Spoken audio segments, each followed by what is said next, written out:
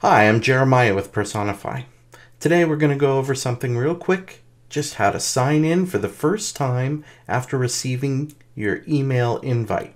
It's very simple. All you do is go to personifyinc.com and you're going to put your email address in and the default password that you were provided, and then you just click sign in.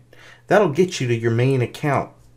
And all you have to do is go to change password and put in the old default password you were provided, and now simply put in your new password. That way you have a nice secure new password that is something you can easily remember. Once you've got that all set up, the easy part is to just go and download ChromaCam or Presenter. Once you've installed Presenter, then you simply have to enter your email address into the Presenter login and the new password that you've assigned. Click sign in, and that should get you rolling.